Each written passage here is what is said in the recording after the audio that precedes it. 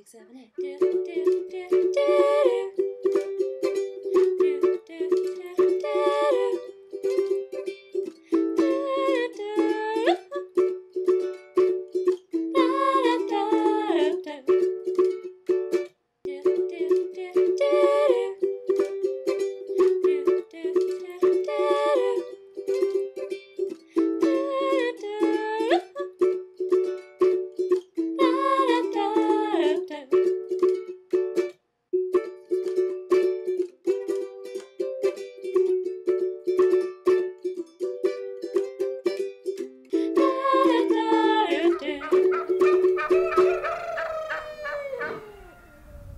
We are in beautiful Woodstock, New York. We're working at Woodstock Farm Animal Sanctuary. We are here today to work on a variety of different tasks that they need. WFAS, or Woodstock Farm Animal Sanctuary's mission is to rescue and rehabilitate farmed animals, those destined for the table, and also at the same time to advocate on their behalf and educate the public about the cruelties and horrors of factory farming. It's great to have this group from Appalachian State University here helping us because we're in the lead up to our visitor season, which starts on the 1st of April. Everything from painting to fence building to cleaning barns, working with the animals. We're doing so many awesome things here today. It's been a phenomenal experience. They're a force to be reckoned with, and they keep smiling.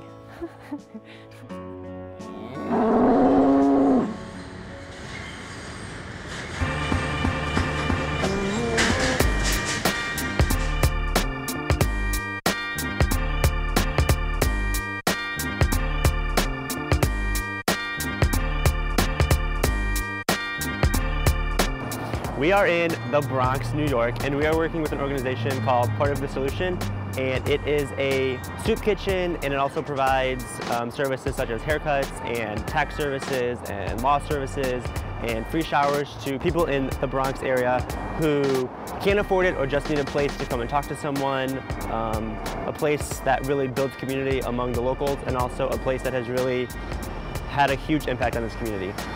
The Bronx is actually the 5th poorest zip code in the country, and seeing that on a piece of paper is completely different than experiencing it in person. I think statistics have tendencies to place stereotypes on cultures and communities, and really immersing yourself in the experience of service living can help you break them stereotypes and also create the social change that we all want to see happen. So this week we're really trying to immerse ourselves in the culture, talk to different people every day, learn their stories, bounce our experiences off of their experience, and see how we can work together to build social change and get everyone on an equal playing field.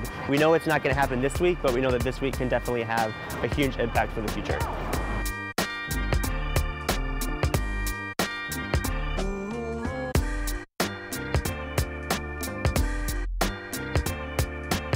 This week we're at Cape Romaine Wildlife Refuge, where we are helping them set up for the loggerhead sea turtles coming, and we're helping them clear paths so visitors can come and visit this awesome place. I took a math biology course last year where we learned about endangered species and how mathematical modeling of the biological systems you can increase the populations, and we did it on loggerhead sea turtles, which is actually right here in Cape Romaine. But now I actually get to come here and I get to see their habitat, and I get to really put the pieces together that not only is it something that you can learn in the classroom, that it's something that's real right before your eyes, that these turtles are dying due to shipping companies and shrimping nets, and that a lot really needs to be done to preserve them, and it's more than what can just be taught in the classroom.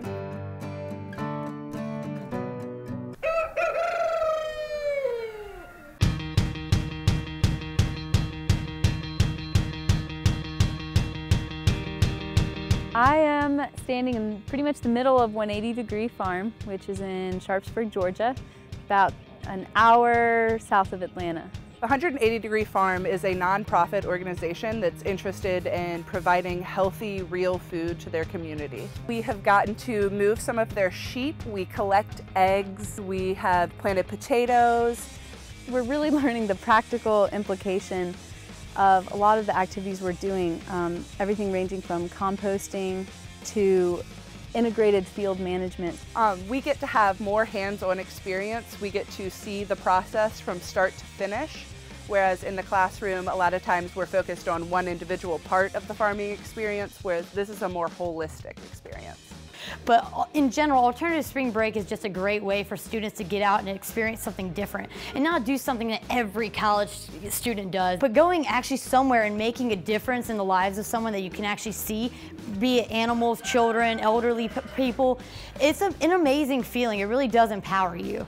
I'm not the outdoorsy type at all, so this is taking me totally out of my element.